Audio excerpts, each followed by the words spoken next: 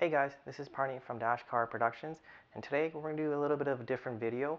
I'm going to be talking about my Google Home actually. So the reason why I want to talk about it is that my home has a lot of smart devices that are connected to the Google Home Mini. And just a couple of days ago, I was in bed and I told Google to turn off the lights and it didn't work. I thought it was just some sort of glitch, so I thought I'd unplug it, plugging it back in, and hopefully it would just restart itself, but it never did. What ended up happening was these four white dots would just stay and never change. After 4 or 5 minutes, I realized something's wrong.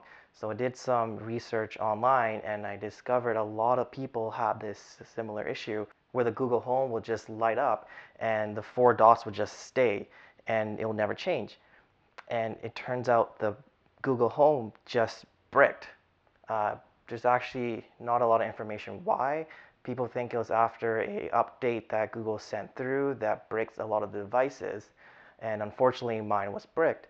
Now I bought mine in November 2017, so it's well past the 1 year warranty. So when I read online, a lot of people said Google will replace it as long as it's under the warranty. And I was like, shoot, I guess I have to buy another one for like $90. They're pretty expensive, considering that I bought mine in Christmas time. It was just 40 bucks, so big price difference. But I thought I'd just give it a try. Let's see what they have to say. I have nothing to lose. Now, the way it works right now to get support through Google, you have to find their website, a specific website or a specific link, and it's really convoluted and hard to get at. It took me 5-6 minutes to try to find it. So you can't call them right now, but you can open a chat with them. And once I got to that chat, it was actually really quick. Within a couple seconds, I'll get a response. So it's just like IMing. So I gave them some information, told them what was wrong. They said try the reset button on the back of the Mini, just hold it and see if it does anything. In my case, what happened was I hold it, one of the lights on the far left side would turn green and the other three lights would stay white. So I thought it was doing something, and you're supposed to hold it for 15 seconds, but nothing happened.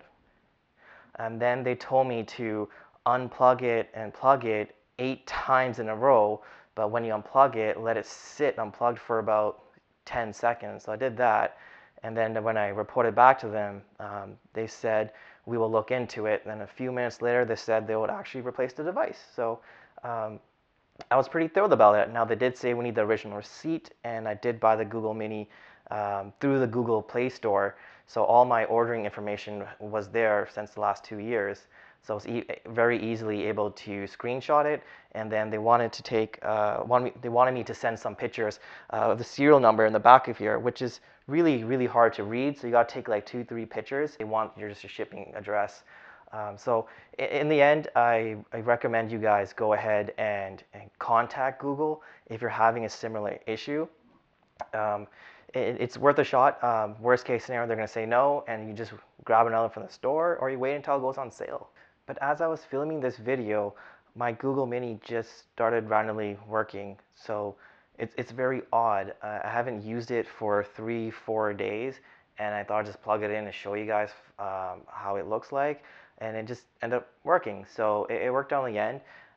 Who knows why? Maybe Google pushed another update that addresses the issue. I'm glad it just started working, but for everyone else that has this issue and it didn't magically work somehow, do go ahead and contact them before you go buy them. And I'll post a link in the description below so you don't have to waste 10 minutes trying to find that specific chat. I know a lot of people have this issue, you know, people going back and forth with it's covered, it's not covered, but so it looks like Google is covering it, which is good, which is great. And then the money, that the $80 can go towards modifying my car, which is, at the end of the day, that's what it's about, right? So anyways, guys, thanks for watching this video. If you like it, please hit that like button and subscribe, and we'll catch you in the next one.